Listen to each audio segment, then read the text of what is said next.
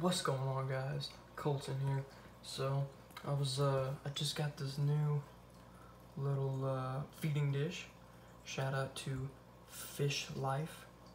And so anyway, I was sitting here just kind of looking, a little late, just kind of looking at this masterpiece, and I saw that, and that, everybody, is my first bared female. She has eggs on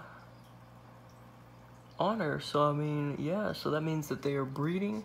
The tank is doing good, and we're gonna have some little shrimp babies soon, and I'm pretty pumped about that.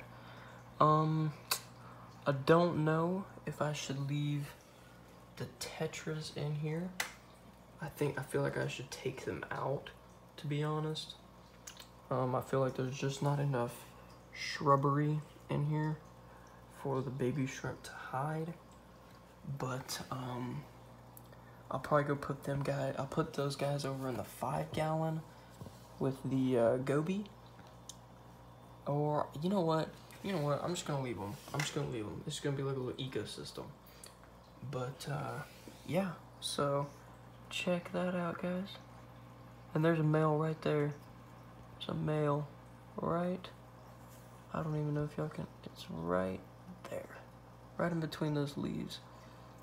But yeah, she has eggs. So anyway, guys, I mean, check that out. That is so cool. So anyway, guys, yeah, tank is coming along well, and that's a good sign right there. That's good to see. So I'll keep adding the biofilm material in here, so that whenever the little babies are born, they'll have something to eat, and hopefully we'll have some new legit members added to the tank. Anyway, guys, hope you enjoyed this little update, and I will catch y'all in the next one.